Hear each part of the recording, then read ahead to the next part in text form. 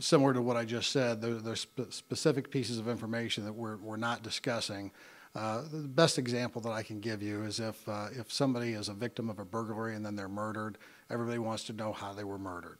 If we go into the details and we say they were stabbed twice in the back and they were shot in the head, then everybody hears that. And then when we get tips, people tell us that, and the tip is useless.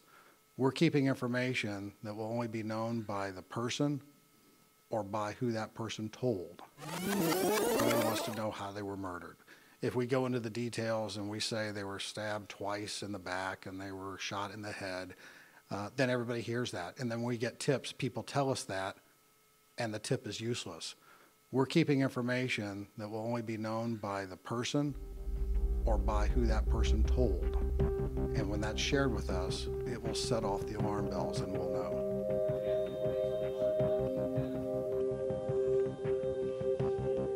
That will only be known by the person or by who that person told.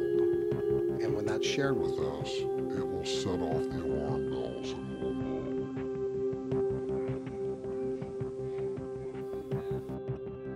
It will set off the alarm bells and we'll know.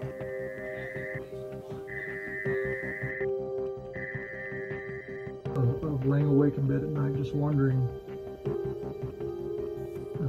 See, this just doesn't sound like it was that long ago. We were standing in that church, just a few days after that happened. And the connectivity in that community was really special. Right. Again, none of us, from our own perspective, will ever forget that. Yeah. So we won't go into theories or concepts. Yeah.